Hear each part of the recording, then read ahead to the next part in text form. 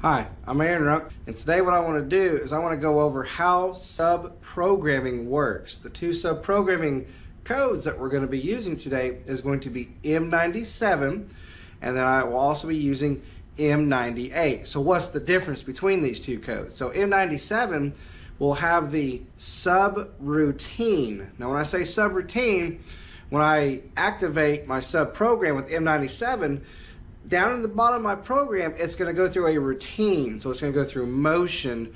So for example, it's interpolating out a hole.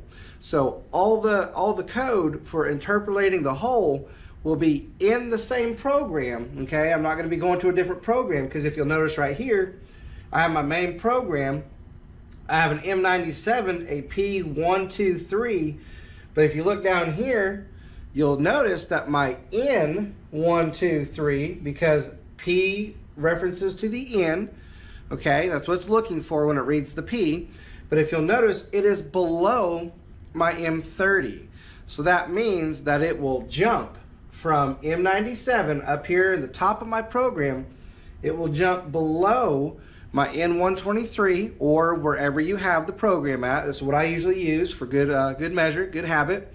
So it jumps down to N123, and then it starts running, okay? The local sub-program portion of the part, okay? The local subroutine is how to say it. So that hole that I'm doing, if I have a plate that's 100 inches by 50 inches, and I got to put a ½ inch hole, interpolating it every 2 inches, well, that'd be a really big program.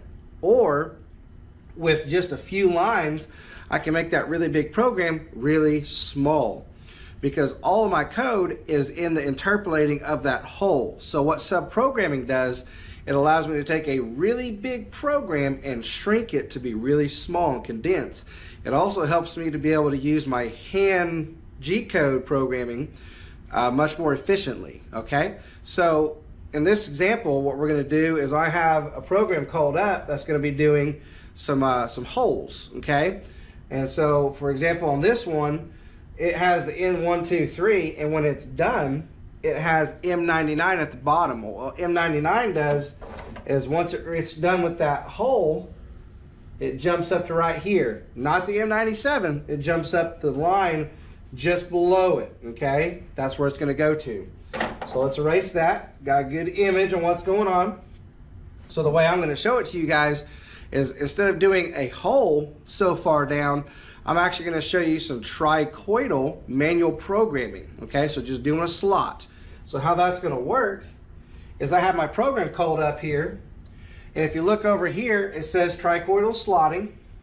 I'm going to use a 3/4 end mill. This is going to be a pretty big slot, okay? But it helps for the visual. So if you'll notice, I'll get past all my tool call-ups. So right now, I am 100 thousandths below my Z0. So you can go down as far as you want, wherever you want to do, how long your fluid is, it's all circumstantial. But for this example, I am 100 thousandths below. Then, if you'll notice, I hit M97, P123, and then L30. Okay, well that's kind of weird. So let's look at our 97 first. You'll notice that the P comes down, okay? It's looking for what? The N123. So it goes below my M30 to my N193, or 123. So the next thing I do is I go into incremental mode, because all I'm going to do is something small right there. It's kind of like a location for my programming. I'm going to start right there, and all I'm going to do is I'm going to do G03, which is counterclockwise. I'm just going to go over, okay? I'm going to do that counterclockwise move, and then I'm going to move back to where I was. I'm going to move up a little bit, okay? So it's going to look really cool. It doesn't look really cool right now because nothing's moving, okay? So what I'll do is I'll hit reset, and when it comes down to here, it's going to read P123 L30. So before we hit cycle start, what does the L do? So if you'll look right here, this is a small area of code. It's only going to go down 100 thousandths in Z, and it's going to make one pass. Well, anyone, if you know what tricoidal is, you know that tricoidal keeps going, right? It's got a lot of little moves. Well, this right here has one move, unless I put an L30 on there, or an L, for the L represents looping, okay? So that means it will repeat this line of code however many times you tell it to do it.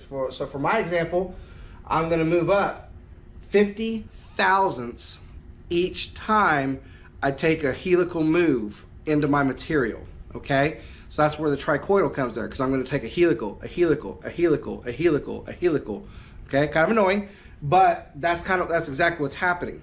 So if my part, let's kind of see how big this is. So I'll take my calculator, move it over here so we can see it. If I'm going to go 50 thousandths, okay, times 30, that means I'm making a slot through my material that is 1 inch, 500 thousandths length, okay?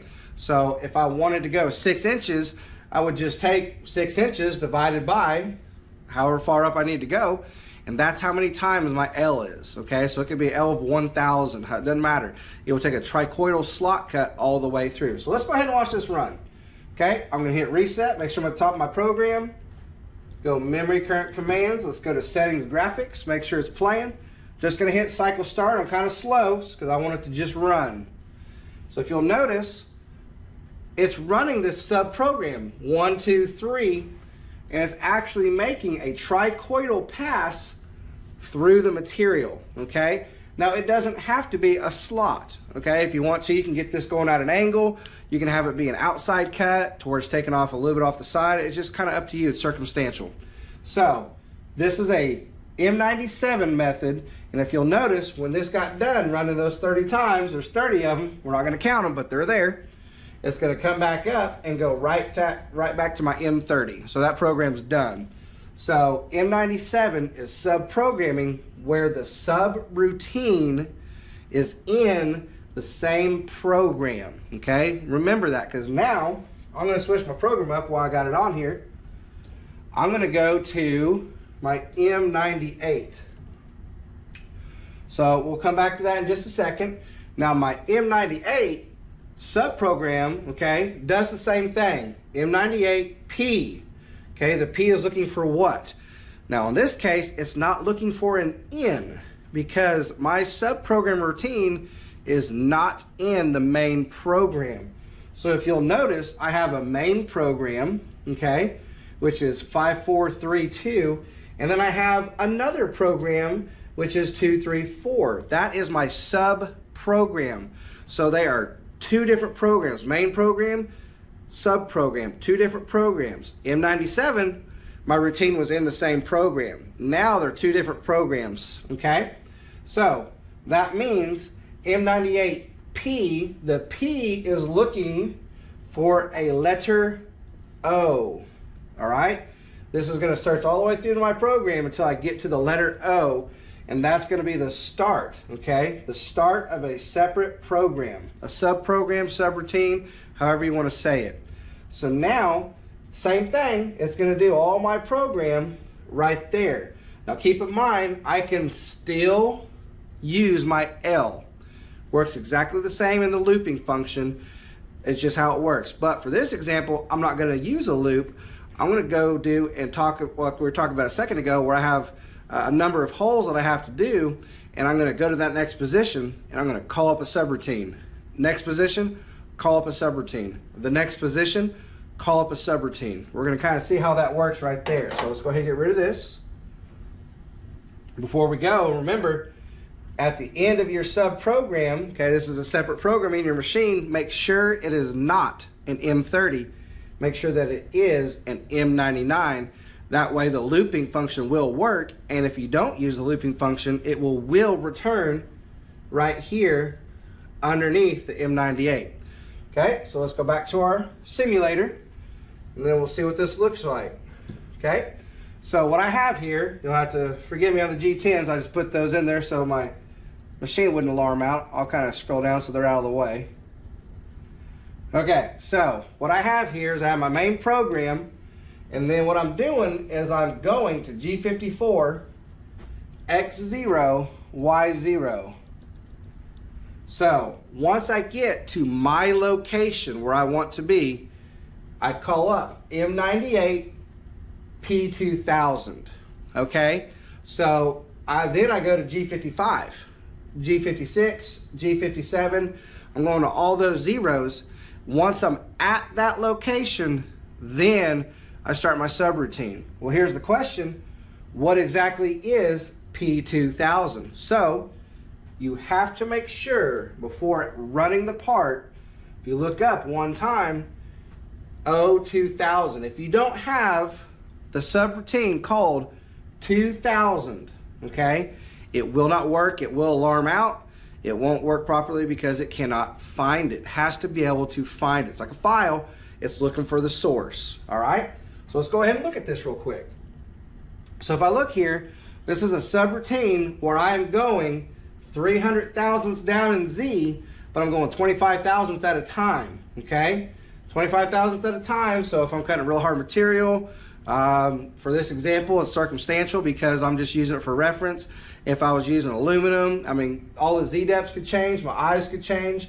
G03 because I'm climb cutting inside of my hole. So that's why I have my G03. So, and that's what it is. That's all it is. And notice I have an M99 down here at the bottom. Okay. So all that looks good. Let's go back to my main program. This program, main program, there we go. So I'll hit cycle start. And you'll notice that I'm going through, I've went to my G54, my G55, my G56, and if you look here, it's calling up the 2000 program.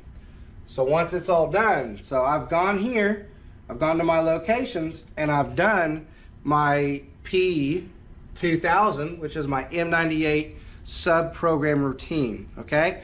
So that's how you do M97, M98 sub-programming.